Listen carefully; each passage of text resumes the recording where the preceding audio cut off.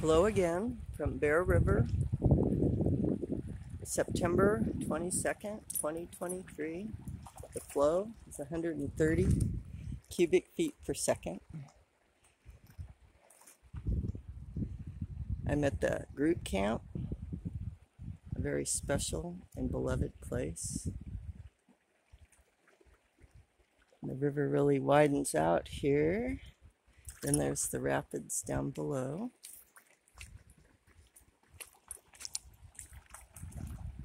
The river makes a big bend right here and creates this area where people have always gathered.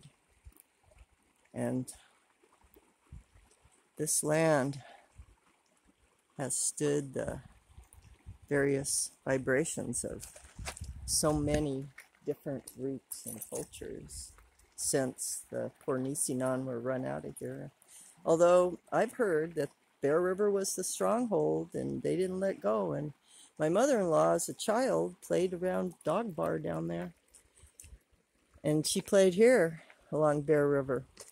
And she saw the grinding holes in the rocks, and she said to her grandmother, "Who made these holes?" And her grandmother said, "The Indians." And that was back in the 40s, 50s, probably the 40s.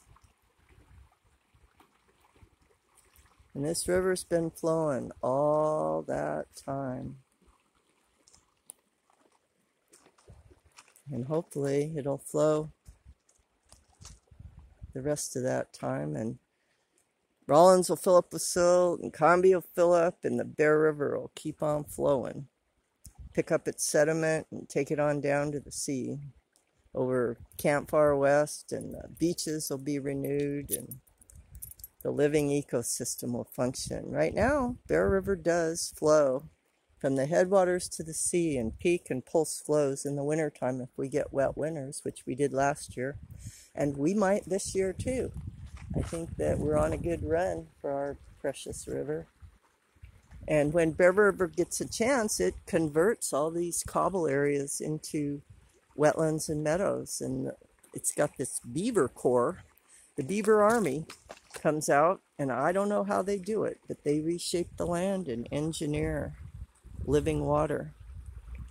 And this living water is headed down as part of the water circle to the sea, and then up into the sky and the winds and the clouds, and back over to the land to nurture life itself. And back down Bear River, living water, and back down to the sea. And that is the circle, the water circle, and the circle of life. Mani Wachoni, water and rivers are life.